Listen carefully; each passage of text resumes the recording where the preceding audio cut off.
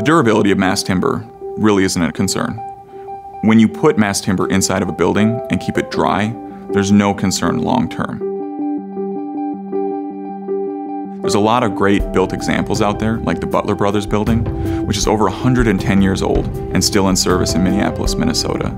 The product itself is not going to rot if it's treated appropriately. The key to maintaining durability with mass timber is consistency.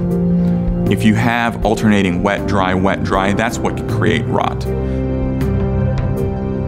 So there's buildings in Europe that have been standing for the past 900 years. There's a bridge in China that's 1,000 years old, the pedestrian bridge, and still standing. In this new age, we have to kind of use technology and best practice and best thinking on all these fronts of design to create the necessary barriers.